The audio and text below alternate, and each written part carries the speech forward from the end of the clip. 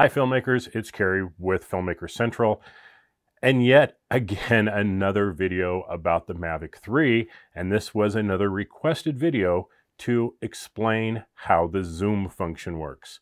So we're going to dig deep into zoom when we come right back.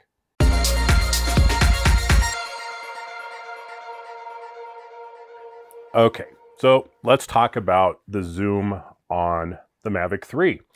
And they're, again, just like the automatic and pro settings in the cameras that we did yesterday, there is a lot of misunderstanding on how the zoom function works on the Mavic 3. In short, there is no optical zoom, period. So let's just get that out of the way. You have a main camera, that's the 4/3 sensor that we'll call the primary or the main camera. It is a 1x. There's no zoom on the lens at all. It is what it is. The top camera, that's a smaller 1/2-inch sensor, and that has a lens on it that has 7 times optical magnification. I didn't want to say 7 times zoom because that implies that you can go from 1 to 7 times, and you can't. It is 7 times. Period. That's it. It's a fixed focal length. So it is 7x on the lens. So how do we get this wide range of zoom that people are talking about, all the way from 1 to 28 times? Well, software, right? It's called digital zoom. And I'm not a fan of digital zoom because digital zoom is going to degrade image quality. There's just no way around it because you're just cropping in more and more, and you're going to run out of data, and it's got to make it up or do something to try and enhance that image. It's never going to be as sharp as just optical. So if you just want the best quality out of this system, you're only either going to be in 1x, which is going to be the main camera, or 7x, which is going to be the secondary camera. Anything else is digital zoom.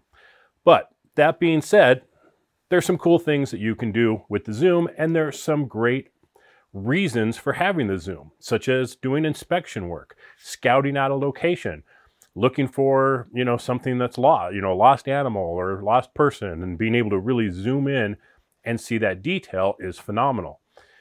And the 7x zoom, while it's not as good of a camera as the primary, and today we don't have all the manual controls over it, and it doesn't shoot log, and there's disadvantages of using the camera.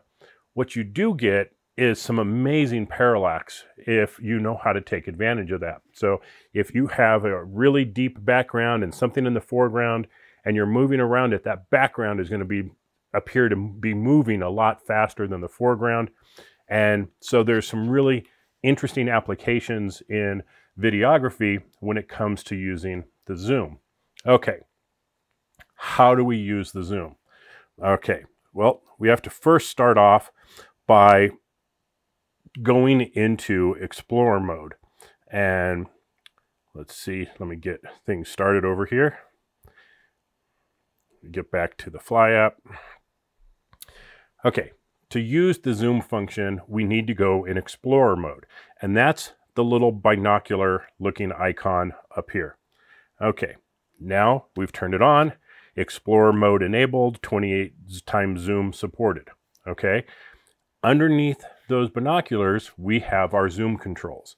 So if we just tap on it, and there's really 3 different ways of using the zoom that we're going to talk about. So if we just tap on it, it's going to go to 1 times to 2 times. Now that's 2 times 2 times digital on the main sensor. Tap it again. We're at 4x. Again, that's 4 times digital on the main sensor. Let's hit it again.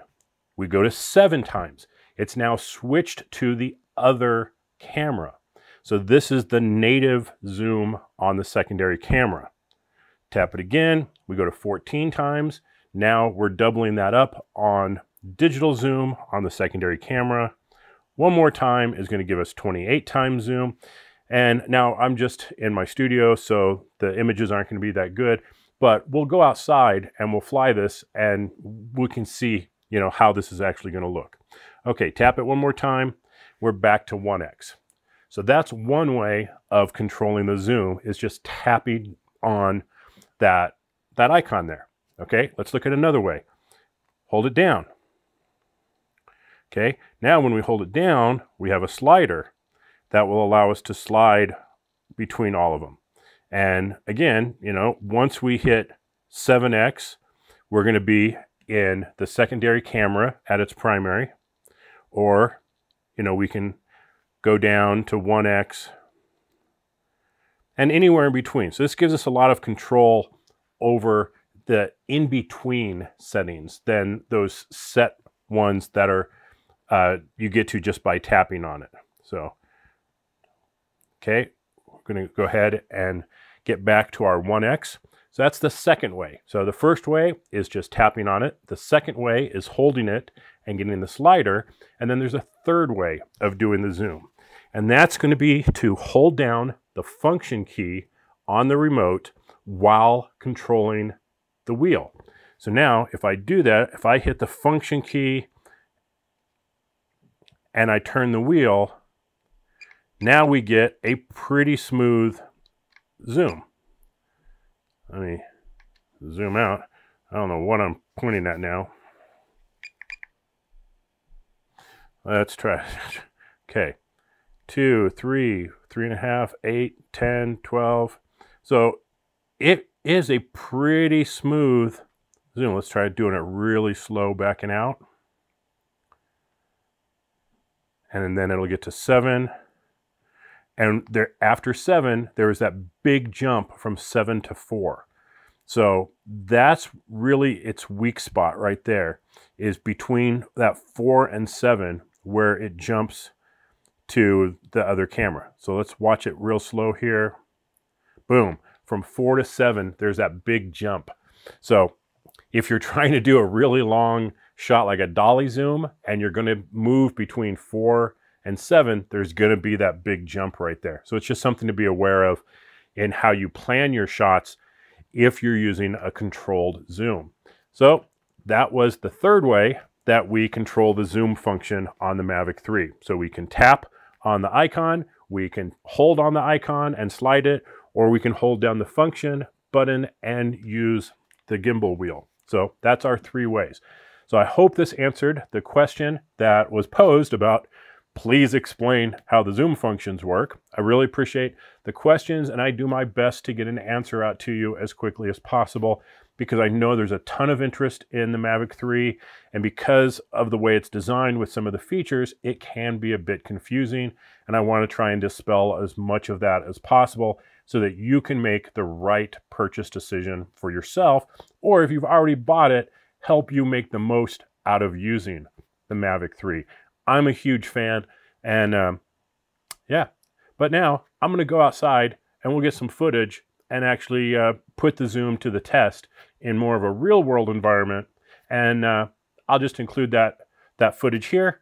And until next time, thanks for watching, and I'll catch you next time. Bye-bye.